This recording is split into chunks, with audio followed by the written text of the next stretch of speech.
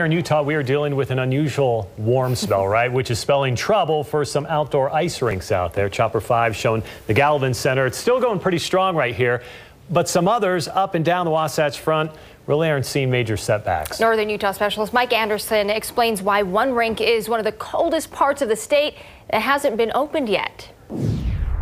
Yeah, that may look like the beginnings of an ice sheet out there, but the snow on the ground is actually more like this, way too slushy, and that's why workers with the Parks and Recreation Department here in Logan are having to watch and wait. At first, they needed to have enough snow to start building the rink for the season, but then they got too much. Workers had to put a priority on clearing walkways and trails, and once they almost had a reprieve there, we got hit with the warmer temperatures and rain, which is not a good combination for ice skating.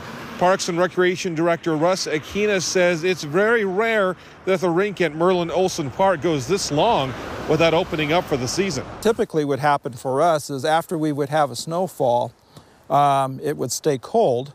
After the storm passes through, we get cold air.